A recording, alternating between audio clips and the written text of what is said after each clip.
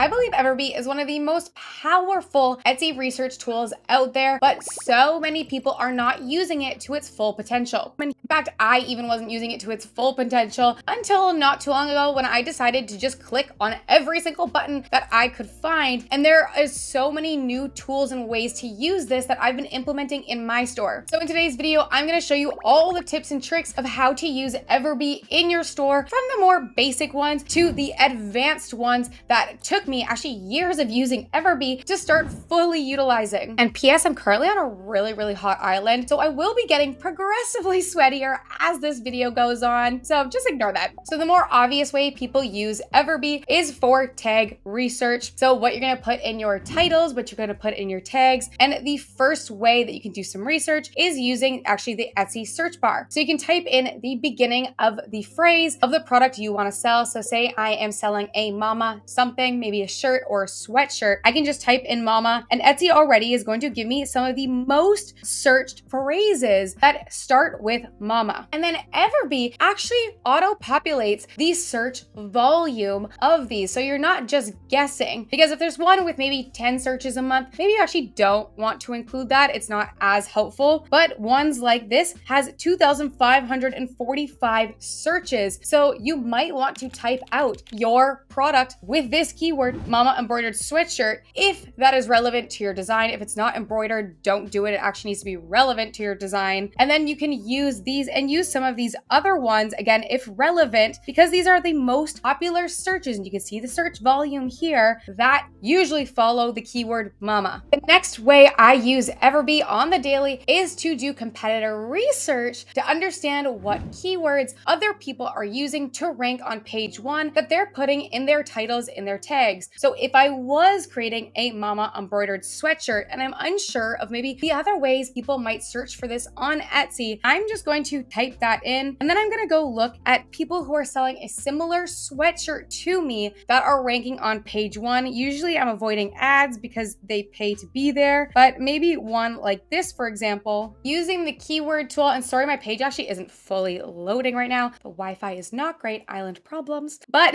Everbee did load, and scrolling down over here, I can see all of the tags that they used along with the volume and competition. So I can come in here and start using similar tags in my listing because, again, I can see that these are actually getting searches. They're relevant to my design. Don't grab ones that aren't relevant to your design, but use the ones that, yes, if someone searched this up and you showed up first, they'd be like, yes, this is exactly what I was looking for. And I'm just gonna grab some of those ones, and then I'm gonna copy and paste them into my tags. And I'm gonna do this with a few different listings. I'm not just gonna take one person's tags. I don't wanna compete directly with them, and probably not all of their tags are completely relevant to my design since we don't have the same design. But again, just going through some of the results on page 1 and finding other keywords that maybe someone might type into the Etsy search bar. And again, these are helping these people rank on page 1 so they can help you as well. The next tool that I swear by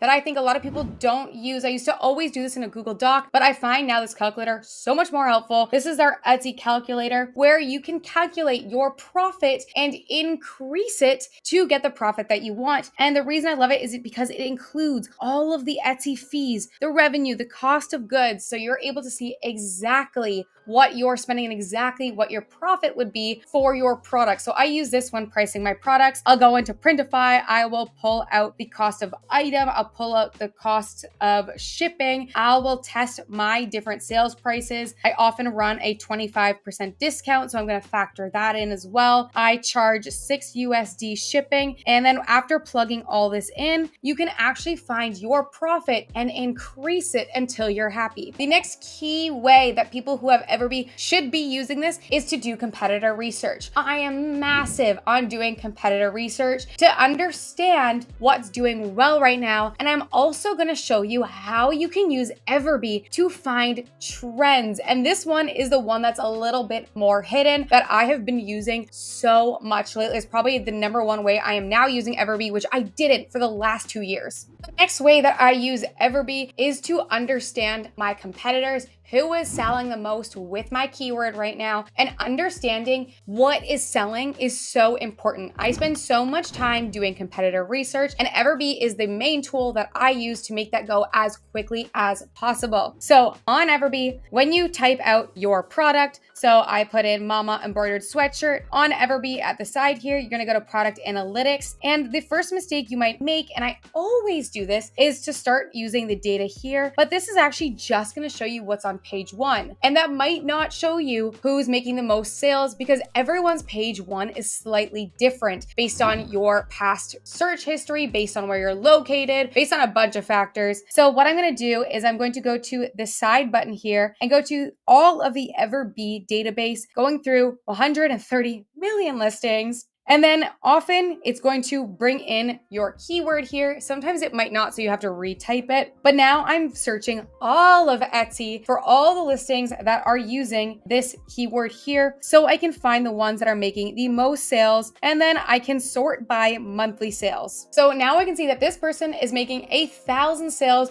with this keyword. It's great to see when someone is actually making sales with the keyword that you want to use on the product that you want to use. It means there's buyers searching for that. This person has had this listing live for 12 months. They've got an advantage, an upside to me. So maybe I want to find trends. I want to find new listings with this keyword that are making sales, because if a new person is making sales with this keyword, that means I can too, and I can find the trends that are doing well this month. And the best way to use this is by starting to use filters. So I'm going to turn on the filters, and under listing age, I'm going to find listings using this keyword that maybe were created in the last 3 months. And now I'm going to make sure that these are still sorted by monthly sales. You might have to do this again, but now I'm starting to see the ones using this keyword that were recently created that are still making a killing on Etsy, so that I know it's still possible as someone brand new. Some of these are making sales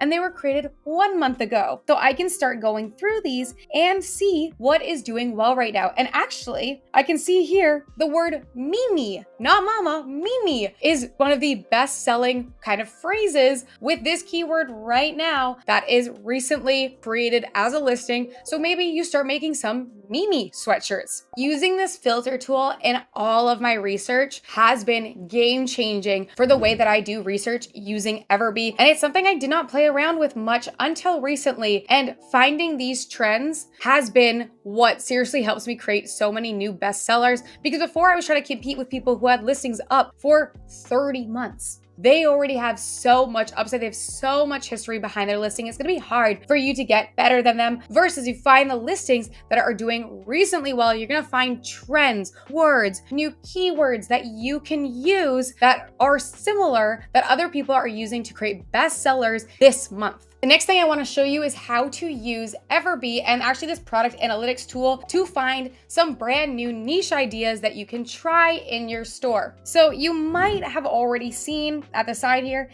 keyword research. I actually don't find this keyword research tool useful. It gives you misspellings, plurals, different kind of just arrangements of the words that you put in, and they're just not things that I would actually use. So when I'm doing tag research, I'm actually just doing what I showed you earlier and just searching that up on Etsy and using the Everbee stats. But to find brand new, maybe niches that I want to try in my store, what I'm going to do is in the product analytics here, again with the Everbee database selected, moving from the product analytics tags, I'm going to move to the tag analytics. And now I'm going to get a bunch of keywords here that have a good volume to competition ratio. But there are some really weird ones, kind of like trendy bow. So I actually want to do a filter. I don't really want to do whatever this thing is. I'm going to add a filter, and I want to find things that have a minimum 200 searches a month, and then maybe max competition, maybe max 5,000 competition. And now I have keywords here like college block mama,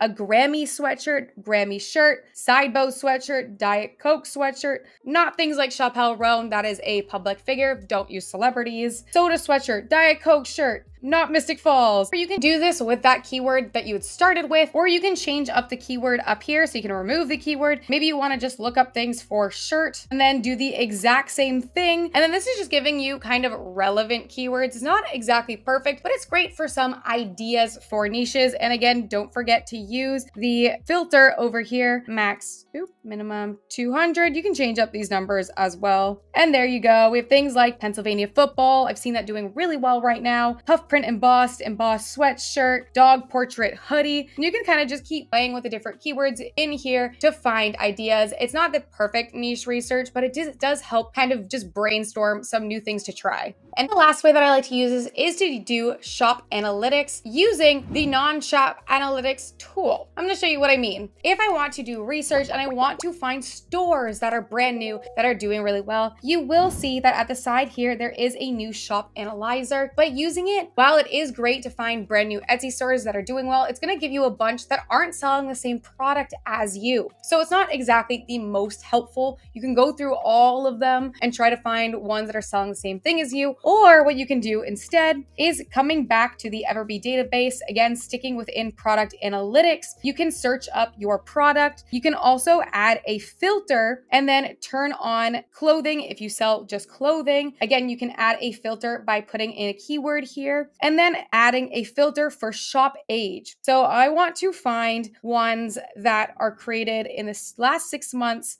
and they sell clothing because that is what I sell. Then I'm going to go back and I'm going to sort this by monthly sales. And now I'm going to find stores or listings, but using the listings, I can link back to the stores that were created in the last 6 months selling the exact same thing as me. And I can go see why. What are they doing differently that I'm not doing that help them become a bestseller? And I'm actually fitting in this new bonus tip because this actually came out as a new tool after I filmed this video in between release. So just amending it here. So now when you open up the Everbee extension on a product page and you scroll down, you're going to see this new spot called trends, and you're able to actually change the time frame here, and you can actually see how many sales a certain listing has gotten over time. And by playing with the different time horizons, you're able to see if this type of design style or listing is doing well currently. So this can help you find trends, or it'll help you understand if perhaps a trend is